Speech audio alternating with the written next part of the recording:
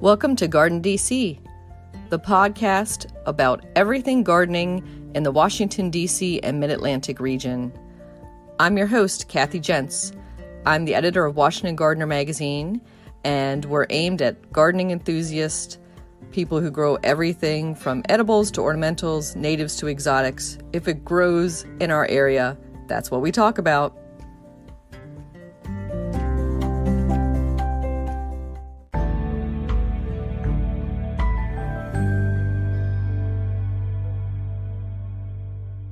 Welcome to this week's GardenDC podcast. We have with us two friends of mine who are authors of a brand new book called Deer-Resistant Native Plants for the Northeast, and that is Gregg Tepper and Ruth Clausen. Welcome, Gregg and Ruth. Thank you. And before we go too much more into it, I just want to point out in the title that the Northeast is Northeast United States, since we do have some international listeners to the GardenDC podcast, and native plants as in native indigenous to the Mid-Atlantic and the Northeastern United States, because all plants are native to somewhere, right?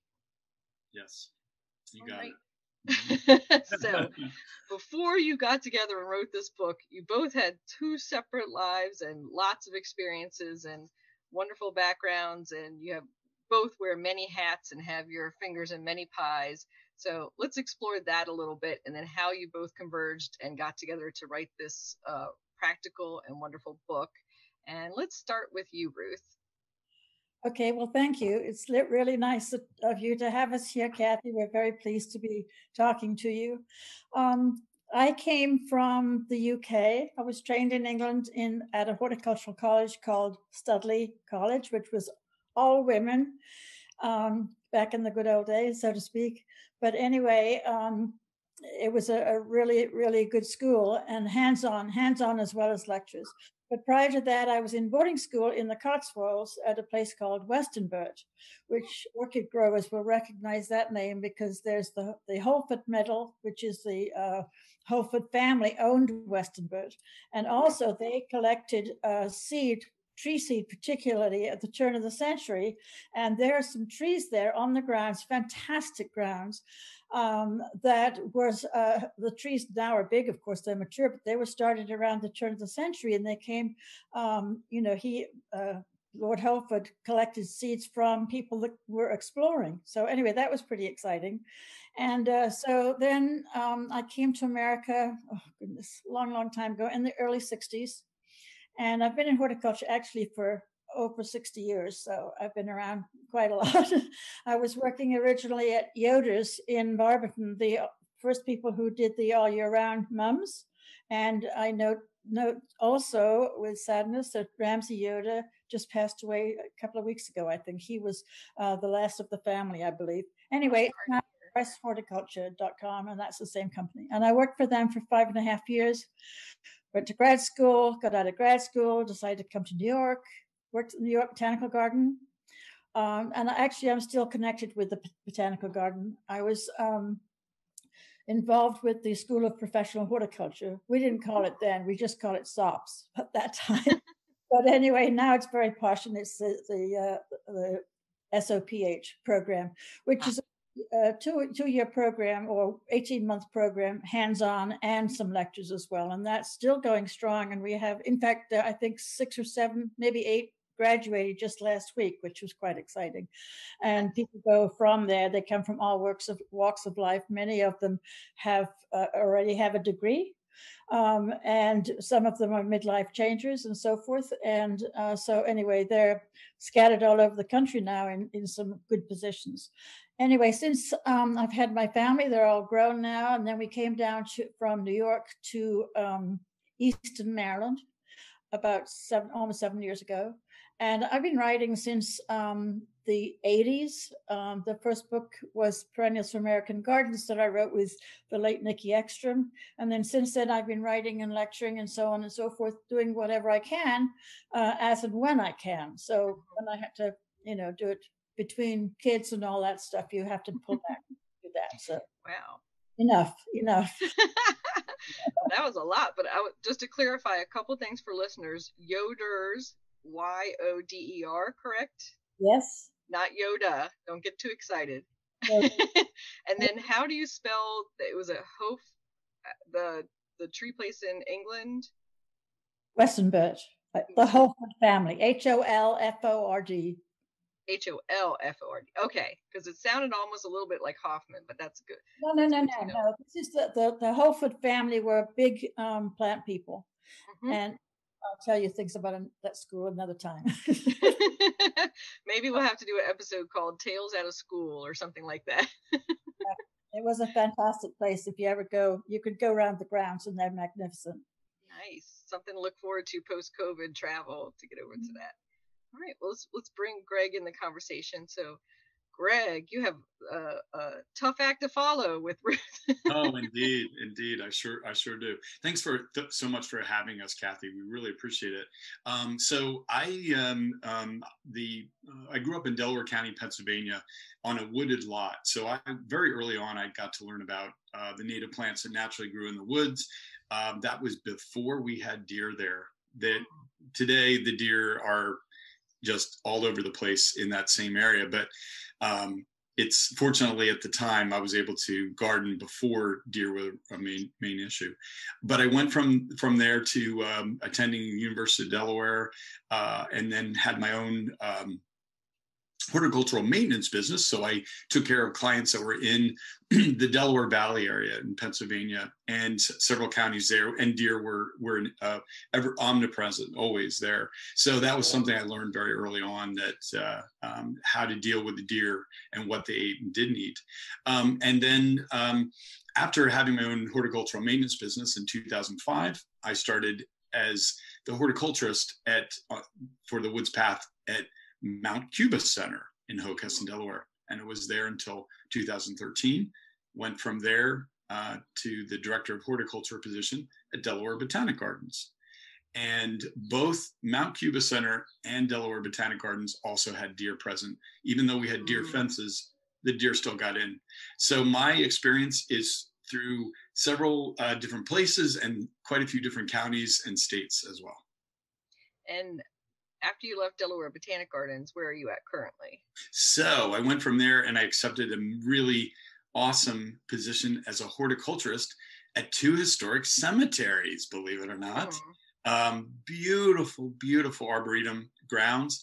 And they have intense deer pressure at the one, but not at the other. So we will certainly talk about the plants that I've chosen from my experience there in Montgomery County. But yes, I'm a horticulturist at an arboretum at a cemetery. Nice. And that would be for my listeners close into DC, Montgomery County, Pennsylvania, not Montgomery County, Maryland. You got it.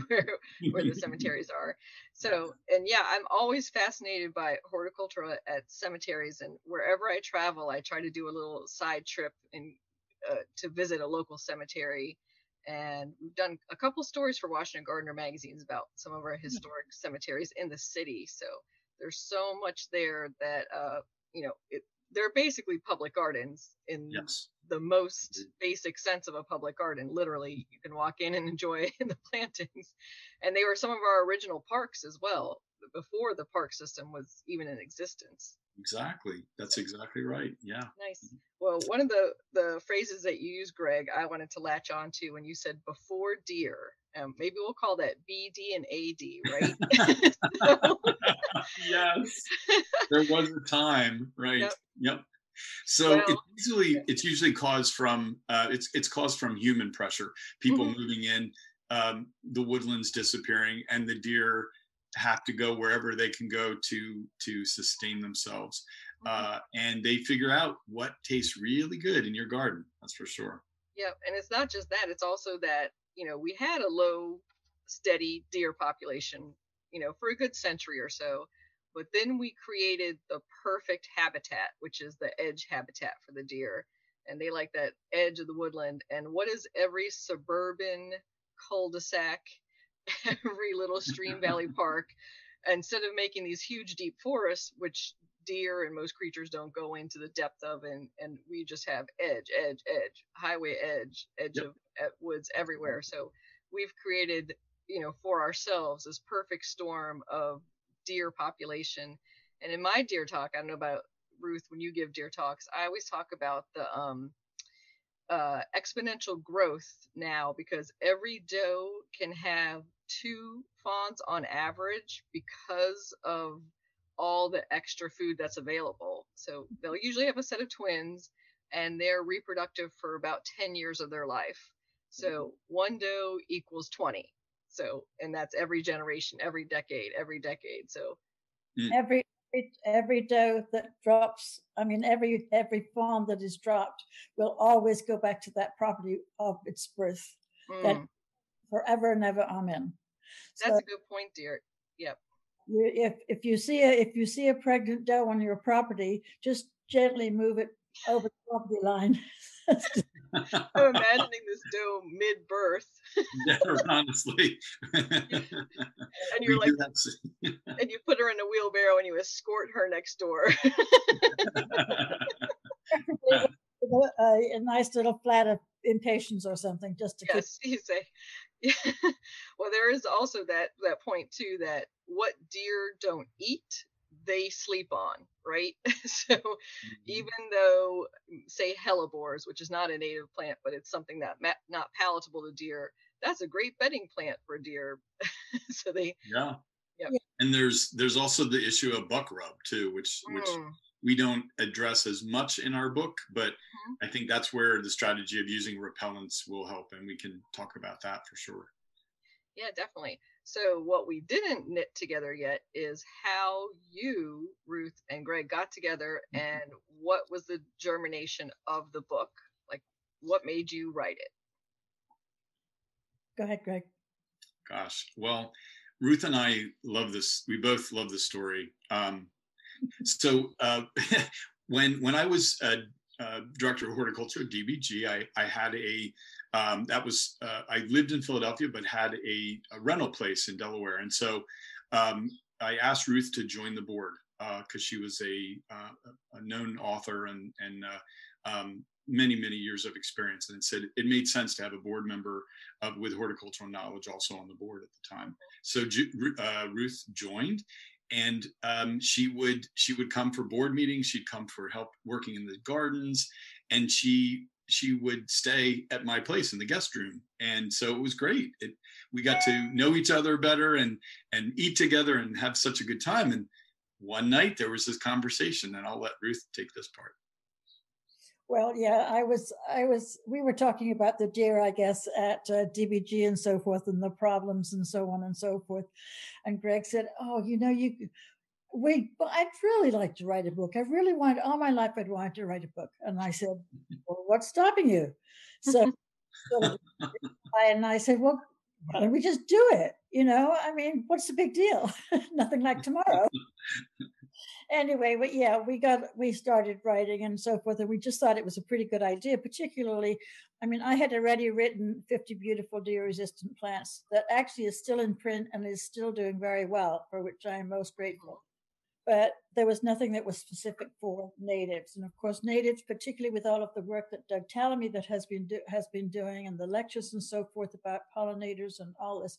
And we thought, well, this would be something that would be useful to the general public, because so many people want to plant native plants now for various reasons. So that's how it came about. And we just started. I talked to Tom Fisher at Timber Press, who I had written for before, and he was extremely encouraging and said, go for it. So we did. That's great. Yeah. And yeah, so your previous book on 50 Beautiful Deer-Resistant Plants there might be a few natives in there, but it's not aimed at natives. But that one is that's a great resource to start off with for the home gardener. And then this one covers, you say Northeast, it's basically North Carolina up through the Eastern United States. Yes. Each entry is marked which states particularly. Mm-hmm. So that's a help for people who maybe if you're living in Maine and the stuff is fine down here, it might not be very good for them. Mm-hmm. There's actually quite a few plants from the Southeast that thrive in higher hardiness zones that you would think they may not. And that's one of the things we wanted to also bring to people's attention. Some of the more southern plants that would thrive in northern gardens and also not be on the deer's to eat list. Exactly. Well, that's a great idea, because with climate change, we're hearing these days that you should start actually sourcing native plants from the zone below you, in anticipation that in 10 or 20 years, that's going to be your hardiness zone in your area, that the natives are essentially going to be moving north. Yep. Yeah. I thought there was a knock at the door, but no. a ghost knocked. Anyway. Yeah. Getting back to the natives in the Northeast, that is a perennial question, no pun intended, at a lot of deer talks and deer things, are what won't the deer eat? And if the deer have evolved with the local native flora, then it makes sense that they're going to eat it all. But what remains in a forest that deer have gone through? Well, Kathy, right off the bat, let's get this straight. There is no such thing as deer proof. Mm-hmm. I mean, that people say, oh, deer, it's deer proof, it's deer proof. There's nothing, I mean, maybe a 40-foot high oak tree or something, but really there's nothing that you can say this plant is deer proof. Barbed wire does what fine. They're not going to eat that probably, but nevertheless, you need to have, even if you're protecting your plants, you need with fences and other things that people need to do. It has to be really thought out carefully. And when people talk about, oh, this plant is deer proof, and everybody says, not in my garden. So I think we need to make that clear from the get-go, so to speak. Agreed. These are selections based upon the combined experiences of both Ruth and myself. There's some plants in there that Ruth has had great success with the deer not bothering, and I've actually seen sometimes they'll eat a certain part of it. So we're going to talk about that today. We have a deer resistance rating, mm-hmm. and then also a strategy about what you can do if there are certain parts that are eaten, how we can work with repellents to try to have the nicest garden we can. Yeah, that's a great point, that first of all, deer in different areas develop different relationships with their local plants. And yes. Then every doe passes on to their fawn lessons. And she says, eat this, not this. So it seems very hyper local, I want to say. Well, it is, except for the brand new fawns. They're just like toddlers that put everything in their mouth. You got to try it one time, right? Yeah, nope, exactly. even if it's poisonous, you just spit it back out. Just spit it back out. It'll taste terrible. Be poison. Another big part of it actually too is not just taste, it's smell. Mm-hmm. Deer have an acute sense of smell. So they can't see too well, but they sure can smell and they can taste. And so the smells are going to be a big part of what keep deer from eating certain things. And it's also part of what works with the repellent strategy, which we'll talk about. Yeah, one of the ones you listed in the book, Monarda, is a great example of that, because it's got that, to us, beautiful, spicy fragrance to our nose. But I imagine to a deer with just hypersensitive smell, 10 to 100 times a human being's, that was probably like being sprayed in the face with Lysol or something to smell that. Yeah, yep. Yeah, I like to think of the anything in the mint family is almost guaranteed to not be palatable to deer. And things that to us smell so good, to them, it's almost like, I guess you could think of it as maybe, like ammonia. That really, to us, it's just really repellent. Or horseradish. That's another thing. Yeah. Yeah. Yep. And that's how they respond to these smells as well. Yep.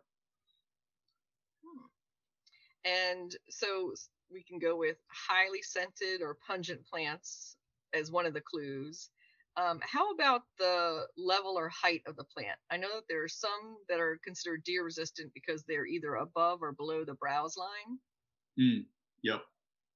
Well, that's true, especially with some of the evergreens, because you can see where they've been planted, and then very often from about 5 or 6 feet down, they're naked, and above that, then they're looking nice and bushy and happy. But obviously, the deer can they can only reach so far, fortunately. I mean, we don't want to put on steroids, that's for sure. So down below, I don't think if they're really hungry, they're gonna browse like a cow, more or less, right at ground level. I haven't noticed anything particular about them not going below their knees, so to speak. Mm-hmm. I don't know about you, Greg. That's something. Yeah, I've seen them browse right onto the ground. Yeah. Exactly. I haven't seen anything, but it is important, I think, particularly if you have bird feeders and stuff like that in your garden, which a lot of people like to do. Make sure that those are too high or are completely out of reach for deer. I have found, to my chagrin, at the old house we had in New York, we had a whole resident herd, which was how actually the first deer book came about. And so I have a nice picture of a deer that's clambering up a bird feeder and just having a nice snack. Thanks. Yeah, that's a good point about garden hygiene as well. So deer, obviously bird feed that might be spilled on the ground and probably fruit tree droppings. Right. What other things do you think that we need to clean up from the garden to keep down the deer? Oh, acorns. Oh, great point. Big time for acorns. And very often, and this is not proven, of course, but what I have noticed, and I believe it to my dying day, that when you have a very heavy acorn crop one year, you're going to get a ton of deer the following spring. Yeah, same thing with the squirrel population explosion. Yeah, agreed. I don't have deer now, but I have squirrels instead, which are much worse. At least you can see them. Don't go so fast. Yeah.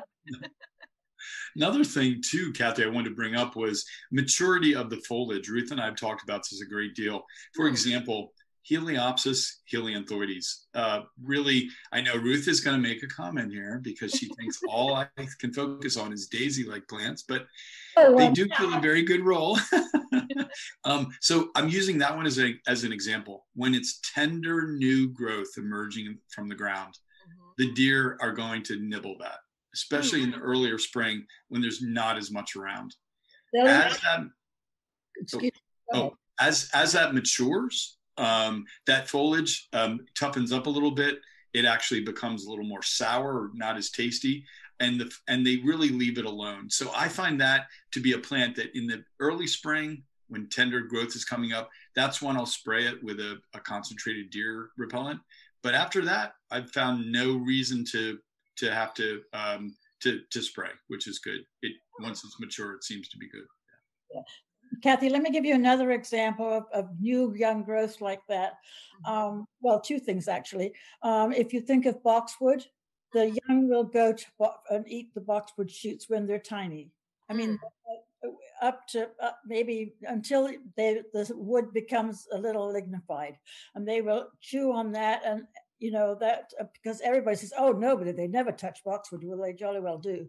So that's one thing. But the other thing I was going to mention too, something about it. Well, it'll pass. It'll come back to me in a minute or two. That is a great point about the boxwood, because they're supposed to be deer proof, obviously, but they're doing our pruning for us right there. And same thing with our ferns. The fiddleheads are obviously edible for us too. If we get them just as they emerge in the springtime, then they're delicious. But would we ever consider eating a fern frond later in the season? No, that would be insane. Right. So yeah, it's great point that some things might need extra protection as they're just emerging and still tender greens. And then you could maybe pull off either that netting or stop the spraying or whatever you're doing to protect them once they've established themselves later in the season. Exactly. Yeah. Let's talk a little bit about your rating system in the book. So it's not 1 through 10. You start off with plants that are at least 7, right, on your scale? Mm-hmm. Yep. We figured hostas and things are 1. That's what I was going to ask you is what's 1 through 6 that didn't make the book? Like phlox. Deer love phlox. Yep. I've even seen them eat more mature leaves off phlox. They just love it. So that wouldn't be included in our book. But ones that like if we give a rating to 7, like on Rudbeckia triloba, some people say, oh, they mow that right down. But it's been our experience that deer they'll get the tender growth and maybe some of the newest tender flowers early on, or later in the season, but they don't tend to, for the most part, touch that. So that's why you see a 7 to 10 rating. Now, the other part of it too is when you have plants that are in the 7 to 10 rating, if you use some kind of repellent, you're going to have a much better chance of being able to have them in your garden and not have the deer bother them. So it's a combined strategy. It's plants they don't prefer plus repellents if possible. What type of repellents do you recommend, Gregg? So I can base this on 2 that I have used for many, many years and had repeated success. And this is success not only in Montgomery County, Pennsylvania, but Delaware County, Pennsylvania, also in Sussex and Newcastle counties in Delaware. So the 2 products I really like, one is called Deer Stopper, and it is a concentrated repellent. It's mint oil, rosemary oil, and emulsified eggs. And the way that it works is the emulsified eggs help it stick onto the plant. So once it dries, that mint and rosemary that we love, but the deer hate, both plants in the mint family, they stay away from. And it has a pretty good efficacy period of up to 30 days. That's good. Yeah. The next one is called Deer Scram, and it's a granular. I can buy it on Amazon in 25-gallon buckets. You don't need to spread a whole lot, but if you spread it with regularity, it's again about a 3-week period that it has efficacy. I tend to apply in the gardens that I work in. I can't possibly apply it to every single plant every time I'm there. So I just try to make sure I touch as many as I can and go back and forth between concentrate and granular. And for the Deer Scram granules, you're just sprinkling them around the root zone of the plants? So I started originally just naturally just sprinkling them so purposefully. Now I just cast it all around. Yeah. I have one area that it's almost like a 3/4 acre meadow. I can't take the time to drop it onto the ground. The advantage of doing both, sprinkling it, it doesn't hurt the foliage. It's best down on the ground. It really is, because the smell is there. The deer are going to smell it, even if it's preferably not on the foliage, but down on the ground. The other thing it helps with are groundhogs and rabbits. And rabbits, yes. Yeah, So definitely a good point that pretty much if it repels deer, it repels rabbits. And same thing on there. Do you find the same thing on the deer resistant versus rabbit resistant plant palette? That's a very good question, because I haven't studied the rabbit issue as much, but it seems like in the areas where I have used repellents and I've used deer resistant plants, as I've learned, I'd say, oh, they're not going to eat the Samsonia. I have to say the rabbits don't seem to touch it. And I think I can only say it's because I've used the repellents, I think. But to say whether these are also rabbit resistant plants, it's hard for me to say that. Yeah. No, I don't think that's true. I don't think if they're deer resistant, they're going to be rabbit resistant as well. Yeah, that would make sense. Yeah. But Matthew, let me just interject here a moment. I mean, I have used deer scrap. I'm not a person that sprays. First of all, I'm not going to lug a piece of equipment around with me. But secondly, I just don't want to do it. So the only thing that I have used for deer, and this was in New York again, that was deer scram. When it came out first, actually, I used it, and it was just like going out to feeding the chickens. You know, you just throw it out. I was not careful. Gregg works in a public garden, basically. I work in a very different field. And I think there are many people, probably some of your listeners, who maybe are going to say, oh, I'm never going to spray anything. I'm never going to spray anything. They're just, they're anti-spray, which is perfectly fine and dandy, to each his own. But I must say that the deer scram, when I was creating this garden in New York, it was about an acre and a bit with a stream at the bottom that the deer came and they would drink there. We did not fence it. First of all, we couldn't afford it. And secondly, I did not want to, keep them away from their drinking hole. So, I just concentrated and built up a collection of deer-resistant plants and observed them and used them all the time. And then sometimes, let's say, for example, I wanted to put in some very early spring color or something with some pansies or whatever, then I'd just throw the deer scram around. And let that take care of itself. But I think it's with a big property such as Gregg is working with, he has to have it looking really good for the public all the time. In a residential garden, you don't have that same pressure. So the plants that we've selected here are, there's a deer candy list even in here of the things that you need to avoid, things that they really go for. If you want to have a party for the deer or something like that, you can plant them. But normally, I just would try out different plants, particularly perennials, because that's what I'm interested in mainly. But also, there are things like the poppy family that they very seldom go for. They very seldom will go for plants that have milky sap, like the milkweeds, things like that. There are generalizations. The ferns they seldom go for. They seldom go for any of the sedges or the ornamental grasses. You've got lots of things to choose from. It's not a question of saying, well, I can't have a garden. That's what I've heard so many times. I'm sure you have too, Kathy. Yes. Oh, I know I can't grow garden. What they're talking about is putting lettuce right in the deer run. That's a good idea. So, I think it all has to be quantified, so to speak. But nevertheless, the deer scram on a small scale that I can cope with, take a coffee cup out if you need to, or something like that. Sprinkle it around. It does work extremely well, particularly for something that's special that you really, really want to save. Mm-hmm. I was thinking a great reuse would be the Parmesan shaker bottles. Once you're done with your Parmesan, you just fill that with deer scram and just walk around and just act like the garden fairy. And Gregg, you were saying that your preferred spray, you usually have to reapply every 30 days. The deer scram, does that last most of the season for you? So the deer scram I've also applied. I wind up applying them both at the same time because it's just easy to do. Sometimes I overlap, but I found that deer scram and deer stopper are both about 30 days, roughly, somewhere around there. So there is a reapplication. Yeah, and what Ruth was saying too, it depends on the home gardener.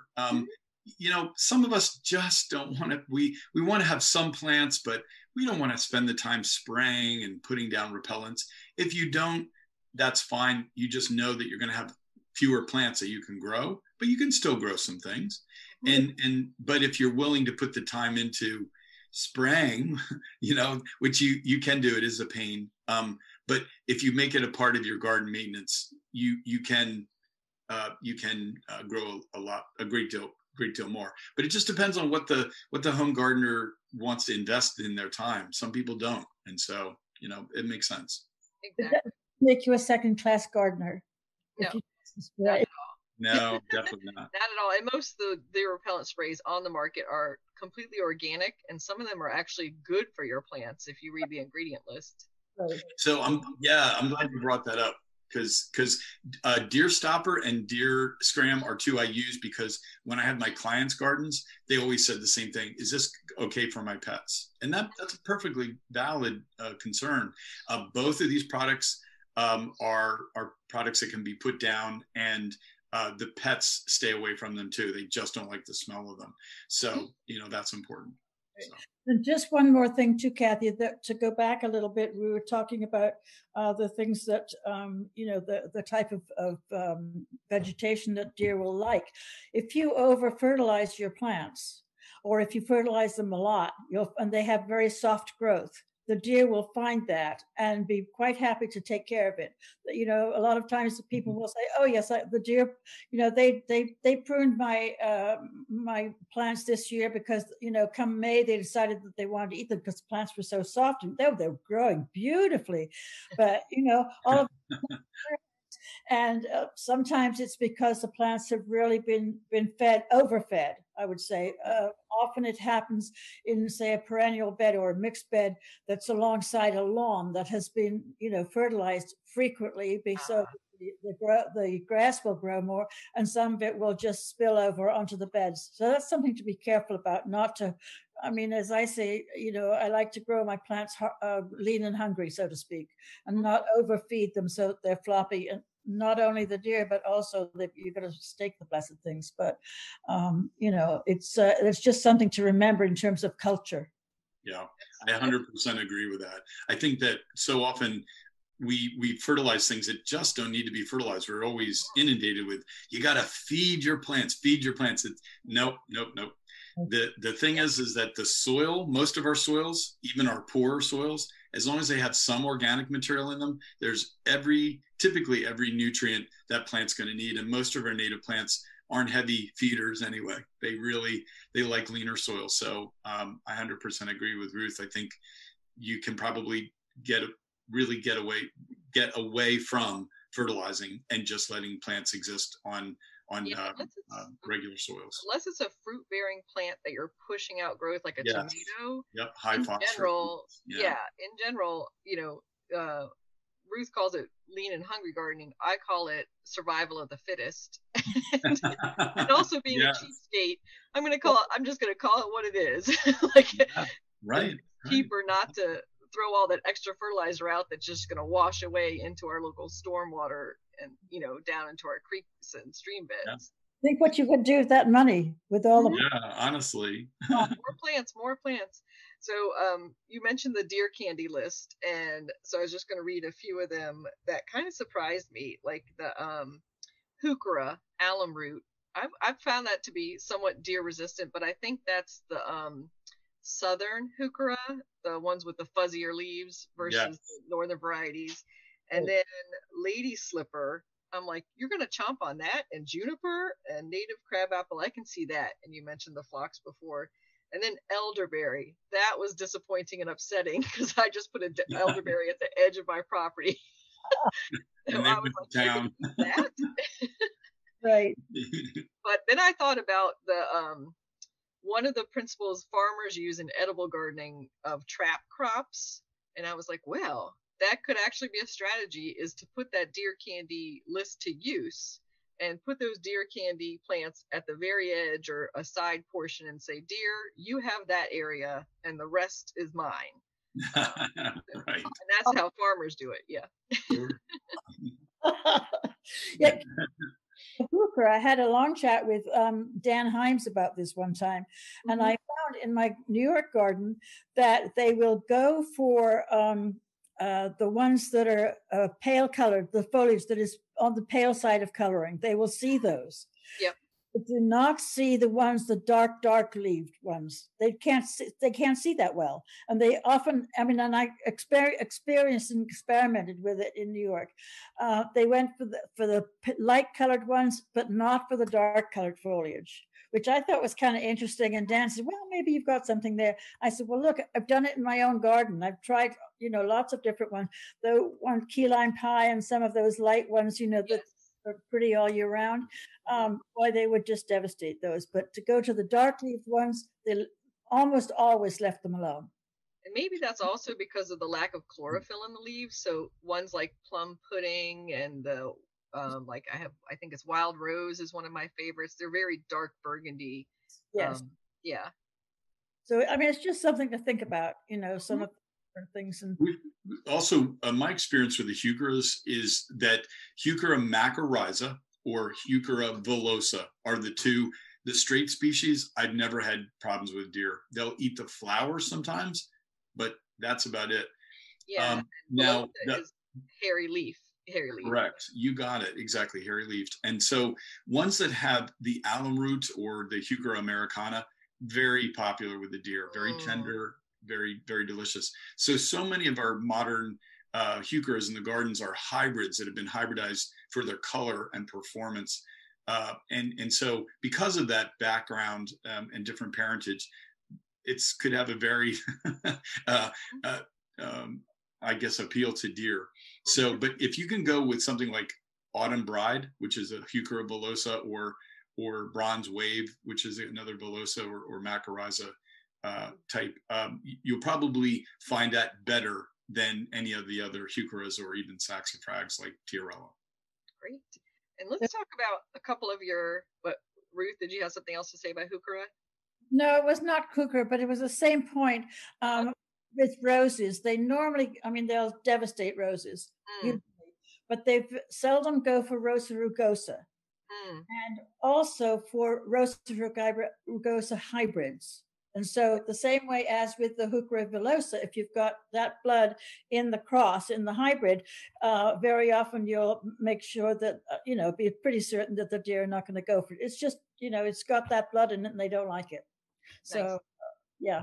Good to know if you're wanting to add roses in.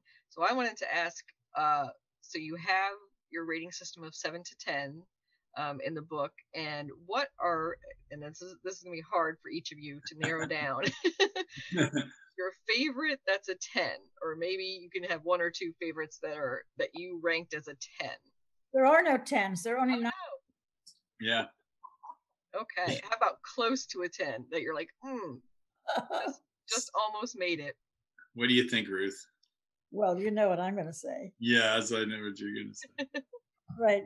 And I'm going to surprise you. I'm not going to choose another yellow daisy. Really?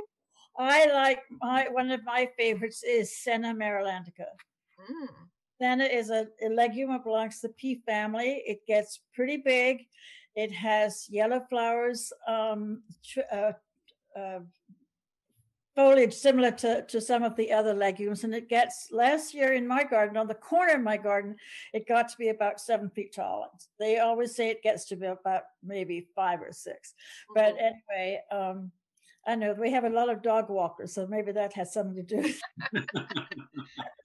Nice. Anyway, it's a plant that I really, really like because it blooms for a long time. And it's then afterwards, the pods are black, and they're quite attractive right through into the winter. I try to get them off before they shed seeds because they do tend to seed around a little bit. I wouldn't put them in a tight spot in a residential garden probably, but say along a post and rails fence out in the country or something like that. Absolutely spectacular. And they bloom for ages and ages, and the pollinators just buzz all over them. I just love them. Yeah. So underused too. I don't see them in that many gardens outside of public gardens. Yeah, that's a great point. Underused. Absolutely, they're underused, and I think it's too bad. I would like to maybe do a PR show for them. the Senna PR campaign. So, and it does look almost tropical. Like when you see it, you're like, is that a native plant to our area? But yes, it is. Great. Well, if I have lots of seed, if you want some. All right. I'm going to take you up on that, Ruth. I'm going to try it out in my pollinator strip, my pollinator hell strip out front. That'll be a perfect place for it. Perfect place for this plant, hell strip. What about your choice, Gregg? Oh, I absolutely love and adore, and I've never seen the deer eat butterfly flower, or butterfly weed, as a lot of people call it, Asclepias tuberosa. Yep. Amazing plant. And when you see that orange in the summertime, you see the way the butterflies go for it. It gets ignored every other time of the year. Mm-hmm. But when it blooms, especially in the one garden where we have it in a front entry pollinator garden. We also have it in a meadow. Everybody asks, what is that? Oh my gosh, it's so gorgeous. What is that? And so that would be my pick, Asclepias tuberosa. Why don't they go for it, Gregg? Well, it is in the milkweed family. So it actually has a poison in it. It's not, many of the milkweeds have the actual sap, but it's something that actually causes heart failure. So it's poisonous, and deer leave it alone because they just know by instinct not to eat that plant. Great choices. Yeah. So now I want to hear why Ruth doesn't like the composite yellow daisies. So yes, you tell them, Ruth. You tell them, and then I'll tell you my version. Very American. But they're native around here, over in this country, which is terrific. And actually, as a child, both my mother and my grandmother were both big gardeners, and so a lot of the natives that we had, not so much the yellow daisies, but particularly asters and stuff like that, we were growing as cultivated plants, which is perfectly fine, And then, of course, as the saying goes, the Brits did lots of hybridizing and sent the plants back to the States when they were respectable. But anyway. That's the comment. So, no, I think, you've got Silphium and Coreopsis and just all of these things, and all yellow daisies. I mean, there's more to life than yellow daisies. Yep. And so, I just give Gregg a hard time about that. But it's okay. This all stemmed from I love you too, dear. Yes. She's the best. I mean, really, Ruth is my dearest friend. She really is. I just adore this woman. She's a delight to be with. Even when she tries to sound like she's being mean, she's not mean. She's just nice. So don't even worry about it. She's a big teddy bear. But what she was poking fun at was, I had on another, when we were with Terry Spite and we had been talking, she said, what's an underutilized plant? And I said, Silphium. Really, they're underutilized in the garden. They can be on the big side, but the deer don't like that foliage. They just don't like eating it. And of course, Ruth I had just talked also about Heliopsis and Helianthus, which are also ones deer don't eat, and they also have composite flowers. So that's where that comes from. I mean, they're spectacular. Honestly, I think that I think this country is so fortunate to have so many wonderful native plants, absolutely wonderful native plants. And it's a shame over the years that so many gardeners have wanted to have an English garden or a Japanese garden or something like that, when we have so many wonderful natives here. And there's nothing wrong with having all natives or all exotics. We call them exotics. But a mixture, it's your own choice. And I think people need to remember this is to give them pleasure and the passers-by, hopefully. But, we tend to get a little rigid and say, oh, everything has to be native within 50 miles of my home or whatever. And that's fine for people that absolutely have to have that. But in general, particularly for new gardeners coming on, there's a lot in horticulture that those of us who are in the business, so to speak, just take for granted. And I think it's important to remember to try to bring people along gently and say, well, why don't you try this? And if you don't make it, well, I'll give you another one and see how you make out with that in a different spot. It's, I'm very interested in trying to bring people along. And apparently last year in 2020, there was something like 6 million new gardeners or something went through the COVID. And so, we need to try and keep those people for the industry and so forth, which is enormous. And there's plenty of room for everybody. And I think to have part of the reason for the book is, from my standpoint, and I think, Gregg, I'm speaking for you as well, we're trying to help people and to bring them along gently, not just blind them with science, so to speak. Latin names, common names, all that tends to be very, very difficult for people. And they go to a nursery and they see something in bloom and they say, oh, that's pretty, I'll take it home. Don't have a clue about it. It's, all these things, but I think it's good to repeat it and remind people who are just starting out that there's a great big gardening world out there and it's fabulous. Yeah, that's great points. And what you said earlier too, Ruth, about people throwing up their hands once the deer come through or they start to have deer predation in their neighborhood and giving up on gardening entirely. And that would just break my heart when that was really happening so much 10 to 15 years ago. And I hope some of them have come back to gardening in this next wave and given it a try again. Yeah, and if we can help people to have them understand that there are plants you can choose and strategies along with those plants to help them be able to be more successful with deer. Can you imagine having a garden you put in and then only the next day to find it all chewed down? That would be very discouraging. And the one point I did want to bring up about native plants, I've always been a native plant enthusiast. I love non-native plants as well. I mean, Nepeta, oh my gosh, what an incredible plant. It's European, but if we can think of how it's also helping our pollinators and our bee species, our wasps, our flies, all those, it's important to consider. So if we can also create a garden that's beautiful, a garden that's deer resistant, and also fills a good role in ecology, we're doing really a good service to the gardening world and to our natural world. The one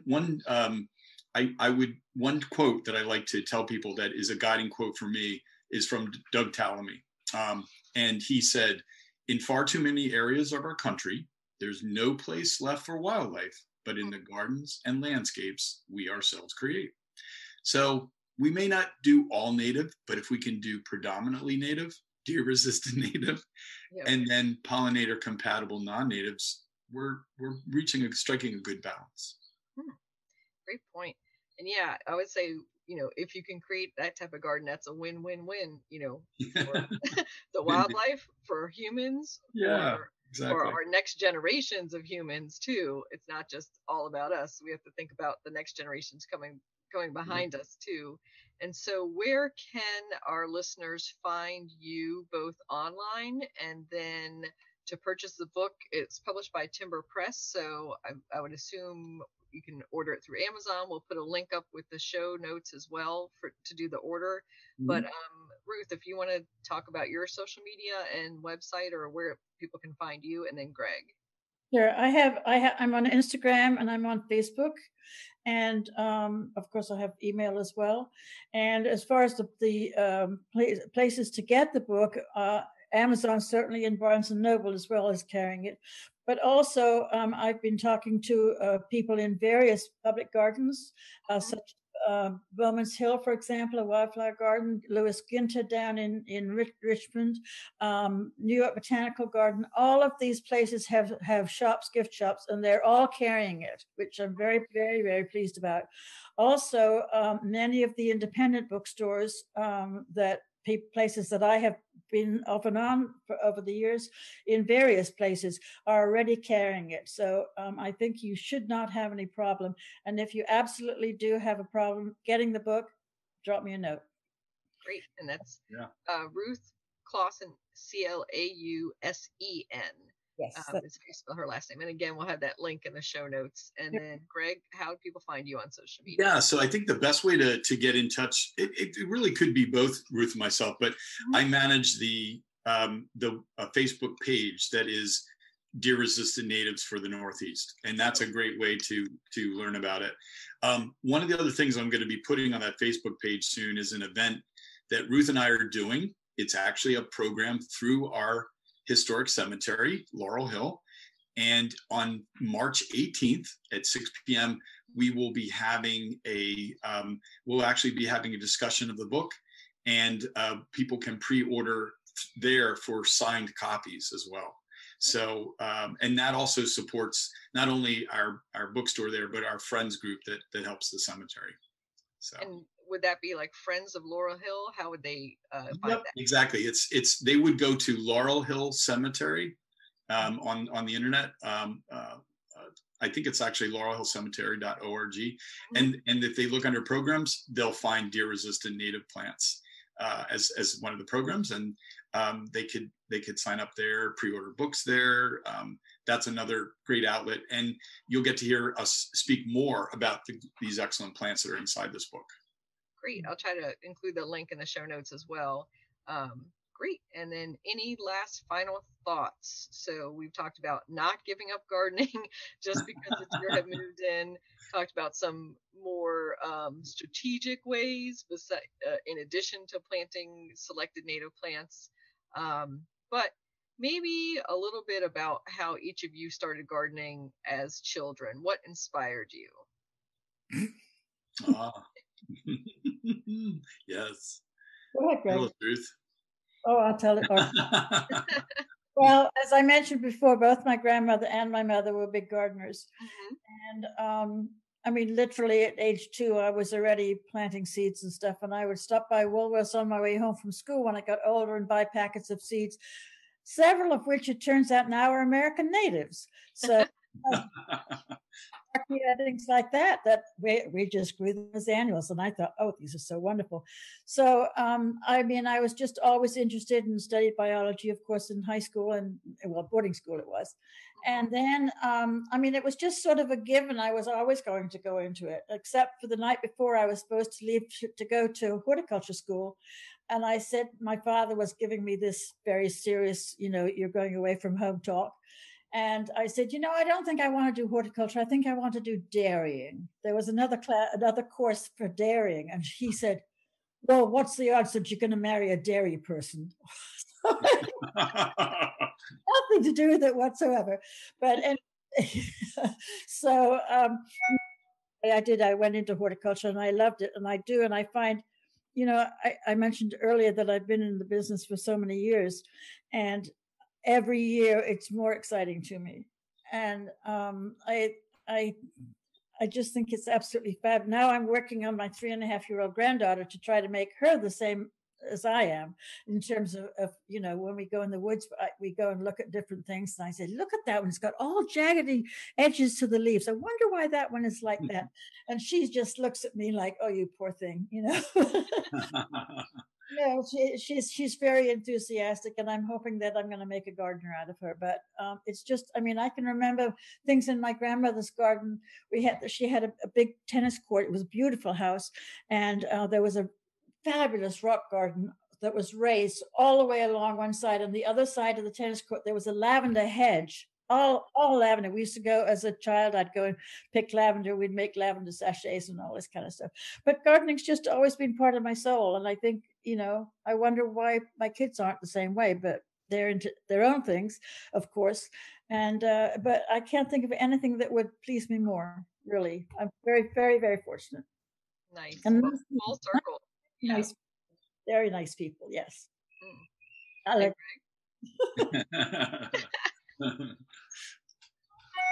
Well, for me, I was very lucky to grow up in a family that had some horticulture already. I wouldn't say my mom and dad were horticulturists, but they were novel gardeners. And my mother encouraged me. My very first interest, by the time I was 13, I wanted to join the American Iris Society, and my mother paid for me to join. And I bought my first, she gave me $50 in 1982 to spend on irises. I thought, I've struck it rich, Thanks, Mom. And I did. It was great. So it was a good experience. But for me, what was most profound were those 5 acres I grew up on. 2 streams, woods. I saw toothwort in the spring. And beautiful erythroniums, the dogtooth violet, some people call them, also bloodroot. So this was seeing the wild plants, and that's what I fell in love with. Had an excellent mentor in my teens, worked in her wildflower garden, Mrs. Brenneman, and Mrs. Brenneman attended the Barnes Foundation classes and passed along her information to me, and then also did wild collecting with another very well-known botanist, Dr. Edgar Weary. And so his information passed to her, she passed to me. And so I think that's why native plants have always had a special meaning to me. And the idea of sense of place, that's really big. But as a child, I never, ever, ever went into the woods where I wasn't 100% delighted, elated, happy, and come out and I was like, oh gosh, I just nurture these plants a little bit and look what they do. Wow, this is cool. So I was hooked, just like Ruth early on. There's no going back. Nice. Yeah. What about you, Kathy? I was going to drop a little known fact about me when you mentioned Ruth buying wildflower seeds at Woolworth is that I spent my college breaks, besides doing journalism internships, working at Woolworths. There you go. Yes. Shortly before the whole corporation folded. That wasn't my fault. Yes, I grew up with farmers and gardeners on both sides of my family tree, and as a small child, I didn't love gardening. I must say that I was the one who was in charge of hauling water to our community garden plot in heavy jugs and helping weed. So that wasn't the most fun part. But when I was let loose in my grandparents' gardens and got to play and rearrange the garden gnomes and pick herbs and make little fairy crowns and things, then I was in heaven. So it wasn't the work that I was interested in, of course, as a small child. Understandable. Yes. Good memories, though. Mm-hmm. And thank you so much, both of you, for sharing the deer-resistant strategies and plants. And everybody should run out and grab that book and sign up for your talk on the 18th. And thank you again, Ruth and Gregg. You're quite welcome. Thank you. You bet. Glad to be here.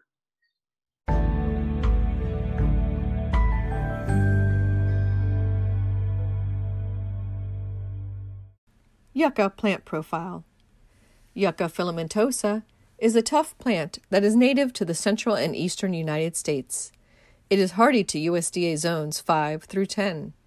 It is commonly known as Adam's needle, needle palm, or simply yucca, or yucca.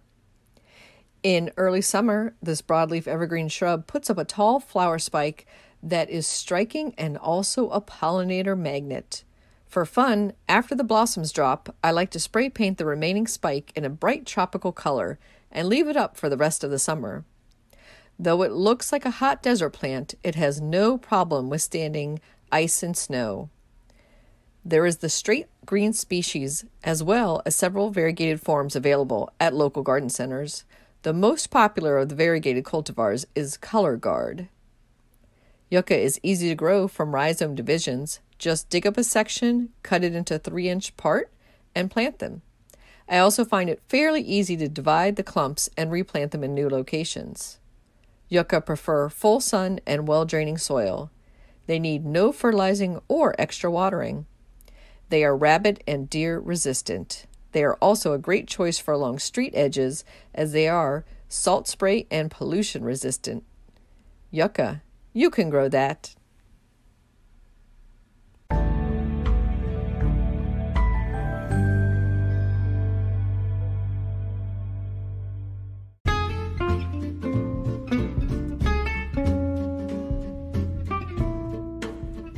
What's new this week?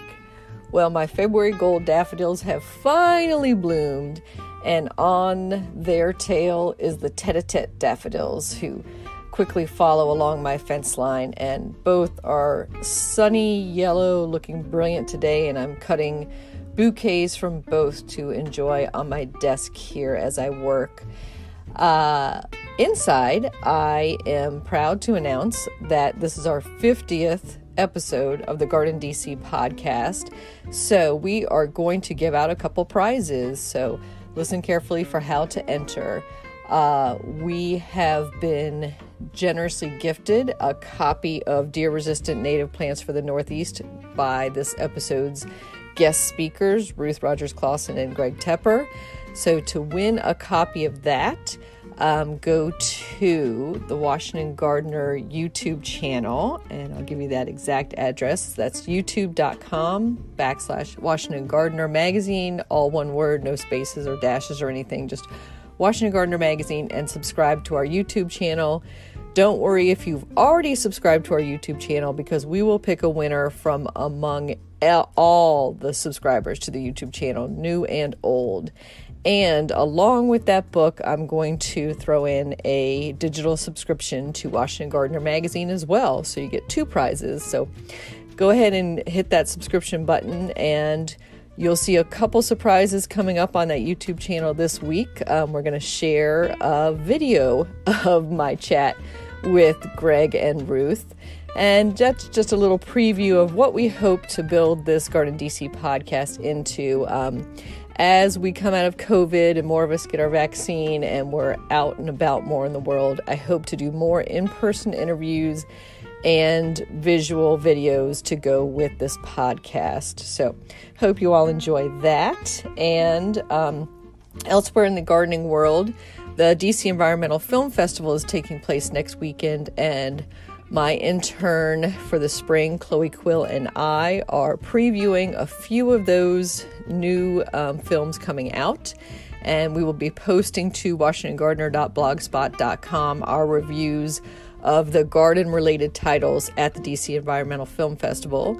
Also at the blog, you'll see an announcement of our spring garden book club, which takes place over Zoom, so it's open to anybody in the world to participate in. And we are discussing a fiction book this time. We normally do nonfiction, but occasionally a novel. And this one is The Last Garden in England by Julia Kelly. So grab a copy of that book and join us for the Garden Book Club meeting. That will be on Thursday, April 29th at 6:30 p.m. Eastern Time. Also on the blog, we have a recap of the recent Rooting DC and MOFA meeting, as well as some fun quotes, inspirational quotes that we're posting every Monday, a DIY project of how to make a planter out of your yard flamingo, and a little inspiration and some ideas of how you can have your own petal porch for the National Cherry Blossom Festival. And we are planning big things here at Washington Gardener HQ in our back garden to have a big pink flamingo and cherry blossom display entered in that petal porch decoration. Not quite a competition, more as a display. So look out for that. We'll be posting on all our social media before, during, and after photos, and letting you all know when you can come and visit that in person with your mask on and socially distanced, or you can just enjoy the photos online. So I hope you think about decorating your own petal porch for this beginning of springtime, rite of spring in Washington, D.C., the National Cherry Blossom Festival, or just get out there in your garden and have some fun. Things are springing.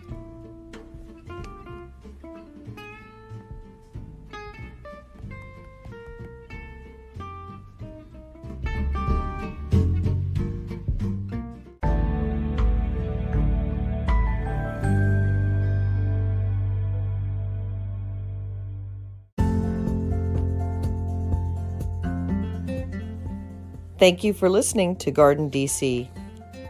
You can become a listener supporter by going to anchor.fm/Kathy-Gents/support. For as little as 99 cents a month, you can become a listener supporter, and we'll give you a shout out in a future episode. Another way to support GardenDC is to go to WashingtonGardener.com and subscribe to Washington Gardener magazine.